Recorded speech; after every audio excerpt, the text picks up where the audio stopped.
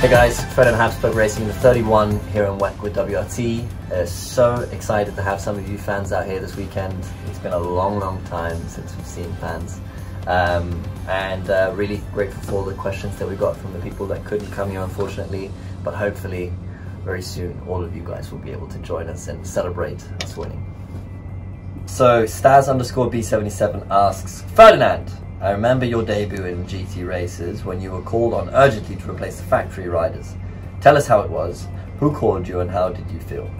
I had just done a race at Zolder in DTM and I was just going home, and as I had literally dropped my bags in my room in Vienna, I got a call from the boss of WRT, Vincent Voss, the team owner, and he was just like, can you come up to Spa please, which is like 30 minutes drive from Zolder. And I was like, I mean I can, but it's a bit of a faff. But then I literally just dropped all my dirty clothes, put some fresh clothes in my bags, and went back to the airport. So that's how it was. It was kind of felt a bit of like a rock star, to be honest, at the time, but at the same time I was like happy to have a day off. But sometimes you got to be a rock star. What's it like to go flat out in Eau Rouge? Depends in which car you're in. In a Formula 3 car it's easy, like even in the rain, but in these cars it's quite sketchy. But in the end you've got to do it, you've got to have bragging rights, and it's quite an important corner as well because it has a huge impact on your Sector 1. But yeah, I'd say I'd be quite keen to have driven on it in the old configuration with gravel. That would have been probably even more exhilarating. For me, it's always about how the car feels, because like in Spa 24 last year with Audi, it felt like in the wet it was the best car I'd driven, and it was just super fun.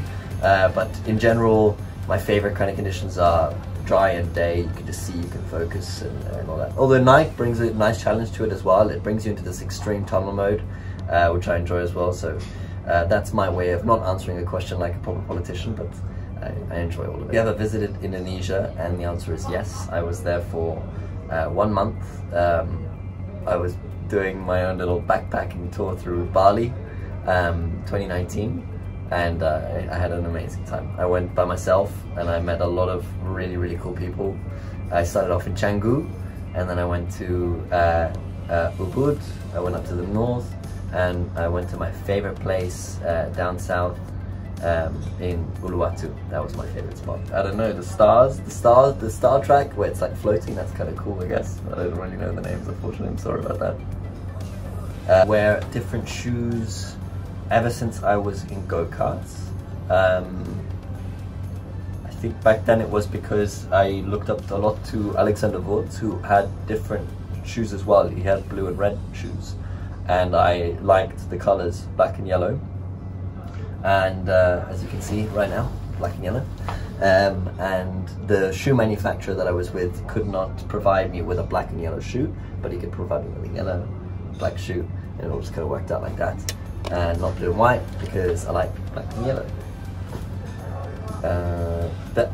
Fundamentally, the first question, the best part of motorsport is always after you've just won a race. So if you just won a race, I mean, this is why racing drivers, nowadays at least, they don't need drugs, because there's no better drug than winning a race. You just feel incredible, and are super happy. And then with whom? I guess with the teammate that you won it with, or the guy you beat, you know, because then you just feel even better.